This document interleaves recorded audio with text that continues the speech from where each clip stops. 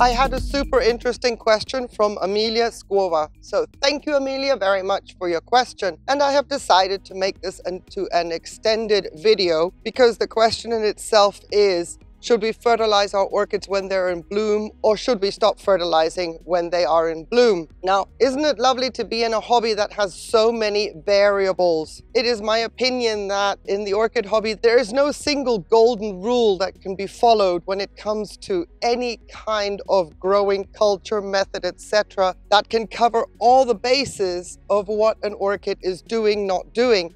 And the same applies to a supposed golden rule that could be defined as do not fertilize your orchids when they're in bloom. So I've pulled some examples because I want to show you by examples what I'm getting at when I say it all depends. What you're looking at right now is my Dendrobium Roy Tokunaga that has 2 new growths almost maturing. These are like winter growths. You can see that they're, already up and leafed out. And I have 2 more new growths down here, just peeking out. Yay! On the right time of year. These will be my spring-summer growths, which I can push to maximum potential. So throughout the winter, because of these 2 new growths, I have been fertilizing my Dendrobium Roy Tokunaga because I'm really focusing on trying to get those growths to grow strong as best as possible based on the time of year. So she hasn't been getting full strength fertilizer because everything slows down a little bit, but she is in active growth. And all the while, she's also pushing spikes and buds. So you see where I'm getting at. Now, we can also say, well, she's pushing spikes and buds, and for that reason, we continue to fertilize. She's not in bloom yet, but she will be in bloom. And these 2 new growths down here will still be actively growing. So in this case, I am not stopping the fertilizer, even though my Dendrobium Roy Tokunaga will be in bloom. And this is where this golden rule is already out the window. Are you going to focus on the blooms? Are you focusing on the new growth? In my opinion, especially when it comes to the hybrids, which are bred for vigor and more bloom count and longevity of the blooms, new growths will start. And then we think, oh, I'm not supposed to fertilize while the orchid is in bloom.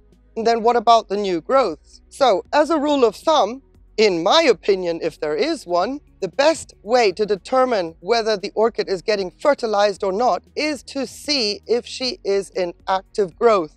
And if she is in active growth, and that includes root growth, then it is either time to fertilize, continue fertilizing, whether she is in bloom or not. Now we can also briefly go back to what I mentioned previously. The amount of fertilizer is then something that needs to be determined on a case-by-case basis based on grow environment, temperatures, the amount of light the orchid is getting. Is it a controlled environment? Is it a greenhouse? Is it just on your windowsill? In my case, I do not have a controlled grow environment. I reduce the fertilizer levels based on how the orchid performs throughout the winter if she is in active growth.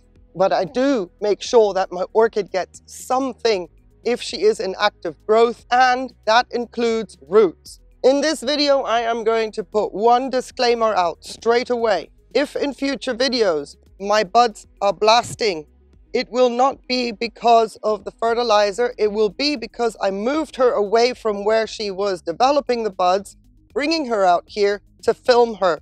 So the fertilizer has nothing to do with any possible future bud blast. And I just want to make that very, very clear. Fertilizer will not incur bud blast. Now let's look at another example. Very, very much in bloom is my Rhyncholaeliocattleya golf green hair pig. I am fertilizing this orchid at half strength only because of the time of year. Clearly in bloom. But look, she's growing a new growth over here. That growth, even though it won't grow to maximum size because of the time of year it is growing, still I want to push it and grow it well. So instead of giving it the full 300 parts per million that I normally would give this orchid when in active growth in the summer, because this growth is growing in the winter, it's getting 160 parts per million simply because it's a little bit slower, but it has nothing to do with the fact that the orchid is in bloom. And speaking of active growth and an orchid in bloom, there are certain orchids that will bloom and the growth has not even fully matured yet. One of those examples is my Rhyncholaeliocattleya here, Another example would be a zygopetalum. In their growth habit, they bloom while the growth is actually growing at the same time and is not mature. So in this example, would also have to be kind of wary not to be fertilizing an orchid that does that. We want growths to mature, to get strong, big, develop roots, all that good stuff that increases the strength and the vigor of the orchid.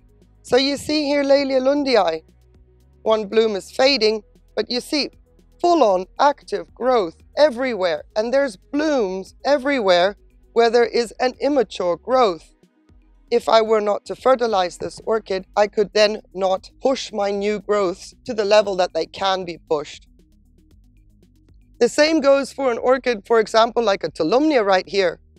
Getting active growth, I've got one growth there, and there's another one coming out on that growth there. But we know that Tolumnias have this beautiful attribute of branching their spikes. So there's bloom after bloom after bloom. But we've got new growths.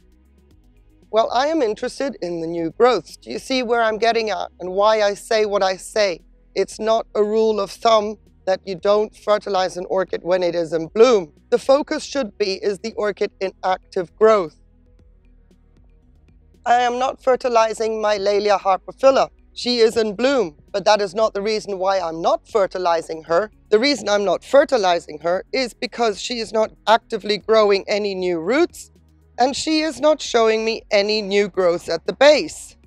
So again, the blooms have nothing to do with the reason as to why I'm not fertilizing. The activity of the orchid around the base is what is of interest to me.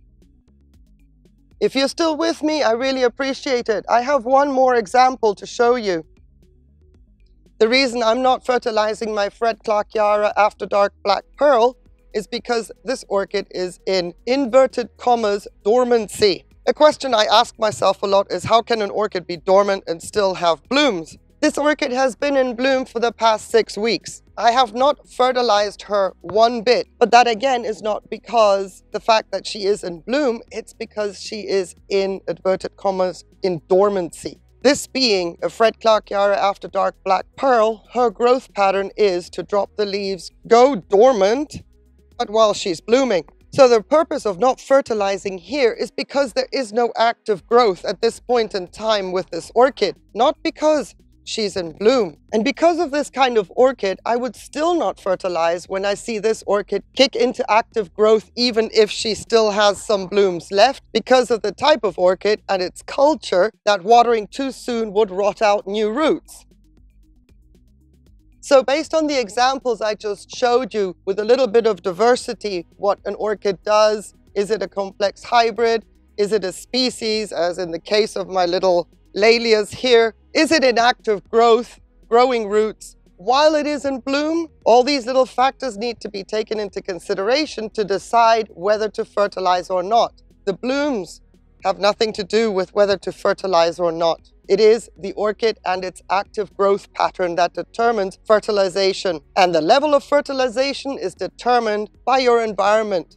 I am really hoping that all this made sense. This is the way I do it. This is how I decide who gets what when. Thank you, Amelia Skova, so very much for your question. I hope that this answered it in depth, and I hope it was helpful. If what I've just said triggers more questions, please continue to ask away in the comments. I really appreciate your time for watching this video. Have yourself a beautiful day. On one condition though, please stay safe.